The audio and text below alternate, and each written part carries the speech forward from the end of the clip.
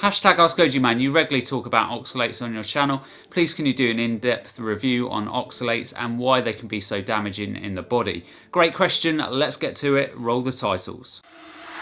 For the record, I'm done trying to make y'all comfortable. For the record, you ain't trying to grow, then it's done for you.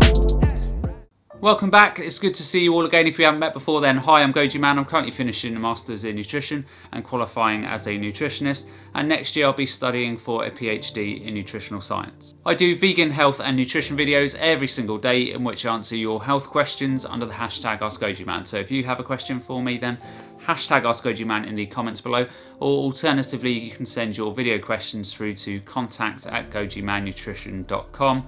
And remember to hit that subscribe button and hit the bell notification so you never ever miss any of my videos. Without further ado, to the question. So oxalates and oxalic acid, the acid form, typically comes from one of three sources, either your diet, fungus, and often candida. In its acidic form, oxalic acid is probably one of the most acidic and destructive organic acids in the body.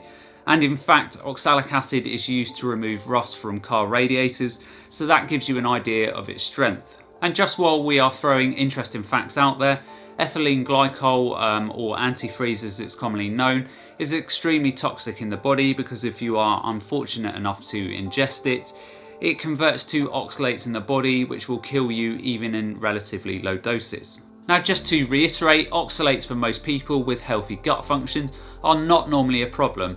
They will only become a problem if you are guzzling spinach smoothies every day, or if you have destroyed your microbiome through antibiotic use or poor diets. Now the average person will usually consume anywhere between 100 and 200 milligrams of oxalates a day in their diets. And to put this into perspective, if you have 2 cups of spinach in your smoothie a day or a similar high oxalate food, you are likely to be ingesting upwards of 1500 to 2000 milligrams of oxalates just in a single smoothie. So even with a healthy gut function, this coupled with the other oxalate foods you are consuming throughout the day will be way above what most people's bodies and guts can tolerate, and longer term you are likely to start running into all manner of health issues. And just to give you some perspective here again, if you were to take a dose of around 1500 to 2000 milligrams of oxalates in a day, in which your gut didn't process it and it went straight into your bloodstream, this amount would potentially be a lethal dose. Now for a long time, oxalates were just connected to kidney stones, and kidney stones are formed from calcium oxalate. But we now know the potential health implications go way beyond just kidney stones.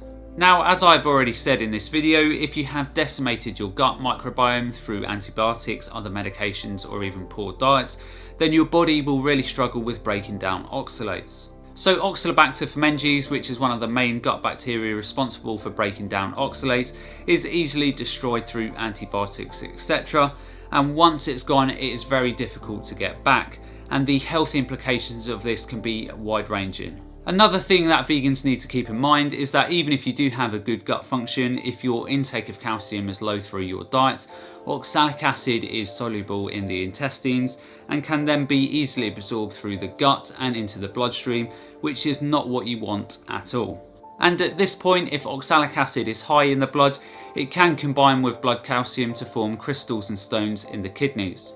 But as I have already said in the video, kidney stones can be the least of your worries if you have very high levels of oxalates in your body.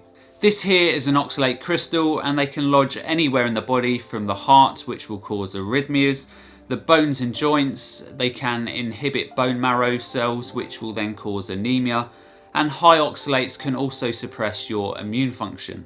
Oxalates can also inhibit the expulsion of heavy metals from the body, so you can end up with mercury and lead being trapped in your muscles and tissues. And for vegans on high carb diets like myself, high oxalates can also mess up the Krebs cycle glucose metabolism in the body, so then you can start seeing insulin and glucose issues. Now for those of you who have watched my videos for a while, you will know that I had a massive reaction to an antibiotic that messed me up for a good number of years. Now one of the things that it did to me is wipe out my Oxalobacter fermentis bacteria. So when I first got sick, and before I knew anything about oxalates, I loaded up on fruits and vegetables thinking they would heal me quickly, and they had the opposite effect. They sent my health spiralling. I had heart arrhythmia issues, brain fog, anxiety and panic attacks, and many other issues, simply because my body wasn't processing the oxalates properly and it was being dumped straight into my bloodstream. It's now very reassuring for me to hear doctors like Dr. Gregor acknowledge the dangers of oxalates. But of course, I came across that research, weeks before it actually went online, or even months, because, all the research still had to do, and it has to be scripted, and the video design team has to come up with video. But I put it out on social media saying, look, caution, if you're going to, if you're pregnant, blah, blah, blah, and told people. And so same thing with this, for people who are doing the right thing and eating cups of greens a day, as we all should, dark green leafy vegetables. I encourage people to stick to low oxalate dark green leafy, so that's basically all greens with the exception of beet greens, Swiss chard, and spinach. All those 3 greens are fantastic greens. I eat all those greens, and I enjoy all those greens, but if you're eating cups a day, then I would encourage people to, go with kale and collards and arugula and mustard greens, all these other wonderful greens out there, bok choy. And the concern is with kidney stones. The video, probably a series of videos, will come up about it. And so you can look at all the detail and click on the links and read all the PDFs yourself and make up your own mind. But I just want to give that heads up. That's in the newsletter as well. Now, usually oxalate issues go hand in hand with other gut issues such as SIBO, histamine intolerance and salicylate sensitivity. And this is why certain ex-vegans were forced into eating carnivore. They were simply loading the gut with chemicals that weren't being broken down properly, which would then cause their health to fall apart. But as I have always said on this channel, the gut is the issue here and not the vegan diet. Fix and heal the gut and remove the bad bacteria, and all of these health issues, so IBS, skin issues and anxiety and depression, will go away. Now, I learnt about my own oxalate issues by taking an organic acids test. I spent 3 years going from doctor to doctor to doctor, and all of my test results coming back normal despite the fact that I couldn't get out of bed. My organic acids test results also revealed severe candida and SIBO that needed to be resolved. So this then leads to the question, well, if you do have high oxalates in your body, what do you do? Well, first things first, you need to establish the root cause of why your oxalates are high in the first place. So you take the organic acids test, which is a simple urine test. This will reveal whether you have genetic problems with oxalate metabolism or whether your gut function is poor and you also have candida or SIBO, etc. Now, when you have established this, you can do a number of different things. So first, you go on a low oxalate diet for a period of time where you build your gut function back up. You also need to focus on killing off the yeast and bad bacteria, and these are often the driving force in high oxalates in your body. And on the organic acids test, you will see high levels of arabinose, which is a metabolite of yeast.